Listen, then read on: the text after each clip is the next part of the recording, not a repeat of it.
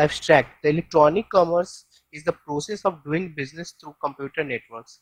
A person sitting on his car in front of a computer can access all the facilities of internet to buy or sell the products. Unlike traditional commerce that is carried out physically with the effort of a person to go and get products, e-commerce had made it simpler and easier for humans to reduce physical work and to save time. E-commerce, which was started in early 1990, has taken a great leap in the world of computers, but the fact that hindered the growth of e-commerce is security. Security is the challenge facing e-commerce today, and there is still a lot of advancement made in the field of security. The main advantage of e-commerce over traditional commerce is the user can browse online shops, compare prices, and order merchandise sitting at home in the PC. Introduction: electronic commerce or e-commerce is a term for any type of business or commercial transaction that involves the transfer of information across the internet.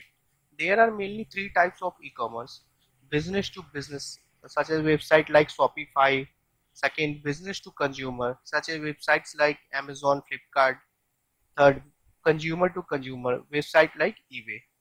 In order to capture your audience and make your sale, your e-commerce website needs to be updated.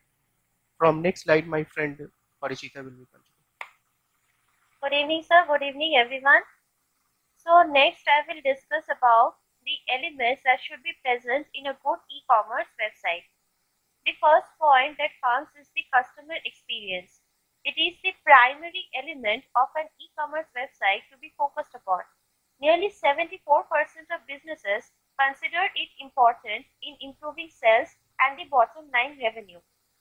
The next point is the backend integration. Users get bored of a website very easily if it doesn't run seamlessly. Taking too much time to load or being unable to process a given request are serious backend problems which make an e-commerce website lose its customers. Then the next point is digital marketing. Digital marketing strategy and advertisement is equally important because even with a great set of products, even if the digital marketing fails, then customers will not get interested in it and the e-commerce website will not run. The next point is our website should be user-friendly. The website has to be user-friendly, otherwise customers will not be attracted to it. Category should be self-explanatory. The search bar that is present in our website should be easy to find and quickly list all the applicable items which are currently available for the sale. Next point number 5, the shopping cart and the checkout processes. The shopping cart should be easily available. Customers have this in mind to check the shopping cart regularly while shopping other items. So it should be easily accessible and the checkout process should be really simple. Complex designs or complex backend integration will affect our website. The next point is mobile compatibility. Since most of the users have mobiles nowadays, they tend to use the mobiles for online shopping and online accessibility of products. So the website should be accessible from mobile phones. The next point is calls to action or CTA. Our customers should be given our first priority. The customers should be able to make calls or we should be able to help them by anywhere. If our website has to run, then it should be customer friendly and it should help the customers as they require it. Good evening, everybody. My name is Pallavi.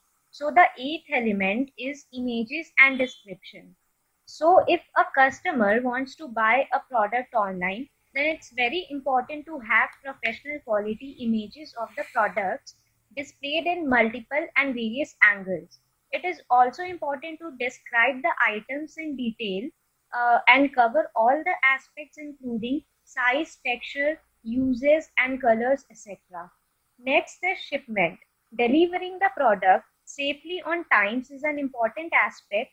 Failing to meet expectation can collapse the business and can hamper the reputation of an e-commerce enterprise.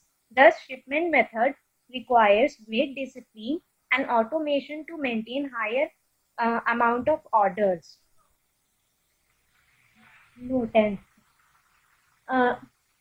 10th is supply chain management.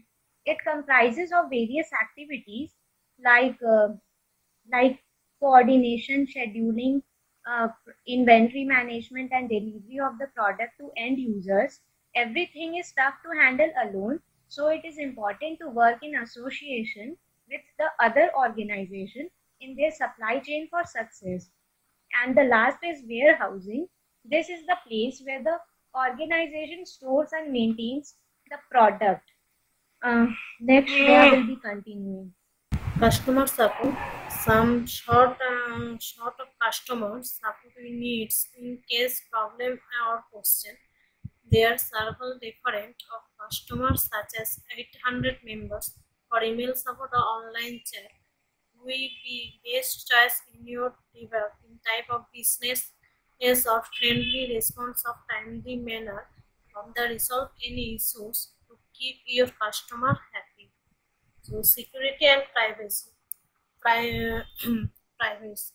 So last but is not least is security. To make sure you have an SSL certificate instant encrypt and data coming going on the browser to every website or e-commerce is not have anyone to the transparent privacy policy with the customer with the information you cite on by others company.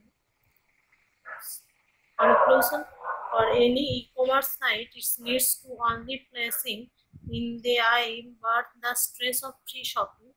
We will be develop online store of the negative along with similar checkout process on right with the customer experience your business or every online store with any different type of there is no finally interface solution because in the consider of any company any needs basis or important features to make a good e-commerce website because of always remember to the integrate them into your design.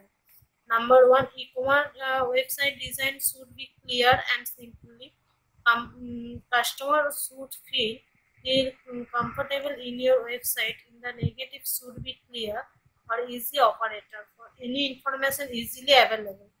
So next, you should provide specific details about any products, any include pictures, description, videos, and zoom, and there are more details user get in more likely than not to pursue at a product. Then reference. So number one question: which one of the following is not one the major type of e-commerce? So answer C to B customer to business because of customer are any customer to business any product we will be services to be very good. So Next question is, which segment do eBay Amazon.com belong? So eBay Amazon.com belong to B2C segment. The term business to consumer refers to the process of selling products and services directly between consumers who are the end users of its product or services. That's why it will be a B2C segment. Next, I'll pass. The next question is, the primary source of financing during the early years of e-commerce was? The answer is venture capital funds. Venture capital funds is a sum of money that investors commit for investment in early stage companies. These investments are generally characterized as very high risk or high return opportunities. Next question. The next question is, which is not a function of ERP? Answer will be none of these. Enterprise resource planning (ERP) is a method of using computer technology to link various functions such as accounting, inventory controls, and human resources across the entire company. However, there are certain things that we need to consider in ERP to enhance the business process. Thank you. Thank you. Very good presentation. Thank you all. I'll make a YouTube video. If